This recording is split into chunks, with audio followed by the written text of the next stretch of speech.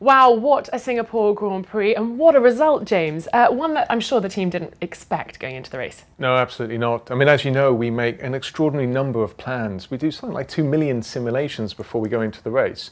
None of them had that in at all, I can promise you that. Originally, we had rain around 4 p.m. Rained quite heavily, actually, 4 till 5. And we assumed at that point in time that was it for the rain. There wasn't anything else on the radar. Track would be dry, but a little bit difficult to start. So we wrote a plan up around that, had a number of good tactical strategies that allowed us to manoeuvre around what was going to be a very difficult race for us. Then we come to around 7 p.m, rain falls again, and it was quite evident, in fact, that we were going to have a wet start. All your plans you'd drawn up to that point in time, tear them up, start again.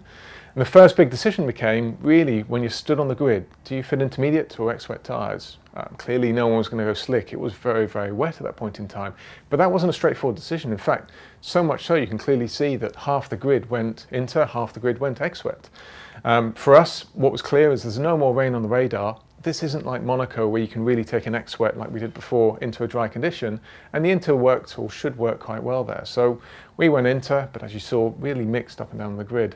But any other dry plans we had torn up, and as we went through the start of the race and 2 Ferraris and Verstappen all got caught up with each other, again we had to sort of rethink back through our procedure, what we're going to do, who we're fighting, what we're really trying to extract out of that race. So we can see after that first lap incident and the safety car, Lewis appears to be leading the race. But what happened to Valtteri? Because he lost a place to the Renault there, and different tyres. Different tyres, but also not the best start in the world. So he came off the line, he had a reasonably poor start. Actually, on this particular occasion, it may have just saved him, because if he'd been a slightly better start, he would have been caught up with that accident that happened in front of him, as Alonso was. He dropped back as a result of that. Also, these other cars, Hülkenberg, Perez and Palmer, are all on that ex-wet tyre that you can see, the blue tyre. And that, again, would just help them off the line. It's not going to help them after 2 or 3 laps, but just off the line may have provided them a bit more grip. We've then got another safety car period here, and the order completely reshuffles. We can see the 2 Williams making it into the top 10. At this point, you chose not to pit, whereas Daniel Ricciardo did. Why did you stay out?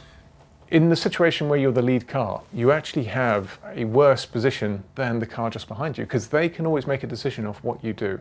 Had we stopped at that point in time, I'm confident Daniel Ricciardo would have stayed out and would have taken the lead of the race. He stopped into cars that were on ex-wet tyres, and at this point in the race it was very clear that the Inter was working very well and the ex-wet just wouldn't be the right tyre going forward. So all of the ex-wet runners, Hülkenberg, Perez, certainly around us, and Palmer, came in. They may not have come in straight away. In fact, Hülkenberg waited for the second lap of the safety car, but that gave a free air gap for Daniel Ricciardo to box into. We didn't have that available. Had we boxed, Daniel would have been in the lead in the race. And now your choice is, do you want to be in the lead of the race on slightly used tyres? Or do you want to be P2 on a fresh set of Inters against Daniel Ricciardo in front of you? And it's an easy decision. Track position is key in Singapore. Not just that, but there's actually a slightly second benefit to not stopping.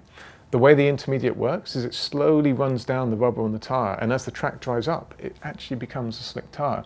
When you take a new one again, you lose that benefit. So as long as you've been wearing it down in the right way, and Lewis did a great job at that, it can work much, much better. A little bit after that second safety car, people started changing onto the dry tyres.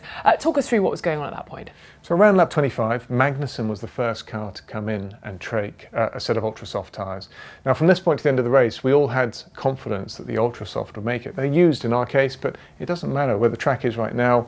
You just want the softest compound available to make sure you don't hit the wall. It's Singapore. It's difficult. Magnussen came in and he wasn't fast initially. First lap out actually a little bit slow, but then as the tyres warmed up, it became obvious that it was transitioning across into dry tyres.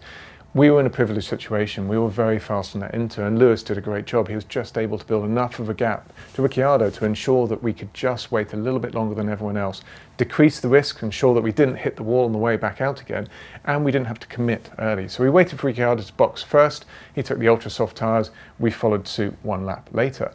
With Valtteri, you can see we actually stopped in the same lap as Ricciardo. There's cars behind, including Sainz, that stopped just before Sainz here onto that super soft. In fact, the only car really in that top 10 to take the super soft, holding the car on the grid. And as a result of that, we were reacting with him, with Valtteri 1 lap later. It was difficult conditions. Both drivers came on and said that that was very, very tough and just on the borderline, but it was the right lap. The third safety car bunched the cars up a lot. Was that a huge threat for you because of the Red Bulls being so fast? And also we saw on lap 44, Lewis losing a lot of time. 2 things, yeah. Red Bull were absolutely dominant on Friday. They were extremely quick on the long runs, and we knew they were going to be an absolute threat in the race in normal conditions. Here on that lap, particularly with Lewis, what happened is at the restart, he had a great restart, got the tyres up to temperature and just pulled away. What I was concerned about is just making too much of a gap of the field for Ricciardo to then drop in behind and have another free stop, effectively, either under a safety car or otherwise, which is really what happened around this point here on the Inters. And we can control it. Lewis doesn't need to go away. It's Singapore. It's very difficult to overtake. He just needs to manage the gap. And that's what happened. Lewis initially took off very, very fast. We controlled his pace back down again. And we just tried to control the pace towards the end of the race, just to make sure that if we ended up in a poor situation for Ricciardo, we had the tyres available and Daniel never had the gap behind to drop into. So it's all part of the plan. Indeed it was.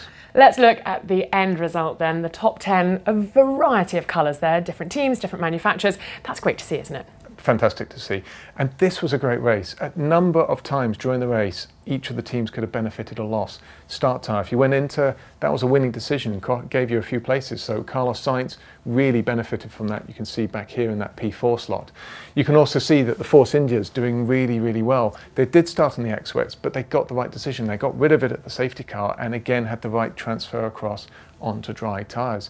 So this region here around lap 25, that was a key decision, start tyre key decision, and that's what's great about Singapore. It just presents a lot of opportunity to maximise your points. Keeps you busy as well, James. Let's talk about the weather. Obviously we had rain. The temperatures playing into your strategy as well? They do, because what's interesting about this is I think perhaps there's a consideration the track would have been much cooler. It wasn't. Actually 31 degrees on the track temperature is around about where we were on Friday in P2. When the sun goes down, you just end up at around about ambient. So the track in the race wasn't too dissimilar for the remainder of the weekend, which is quite an interesting point. And finally, let's talk about pit lane times, because we know that the Red Bulls are fast in Singapore. How important was it that Lewis and the pit crew were at the top of their game this weekend? And as they were, you can see there. It's always important. I mean, the reality on this one is they had a little bit more margin to spare, but the reality behind it is you can't ask a pit crew to become half a second slower. What happens is they start getting the coordination wrong. They're performing at the best that they can perform all the time, consistently, and they did us proud again. Fantastic stuff. Great result for the team. That 1-2 in Singapore, though, still elusive. Afraid so. We move now to Malaysia. Thanks, James. Thank you.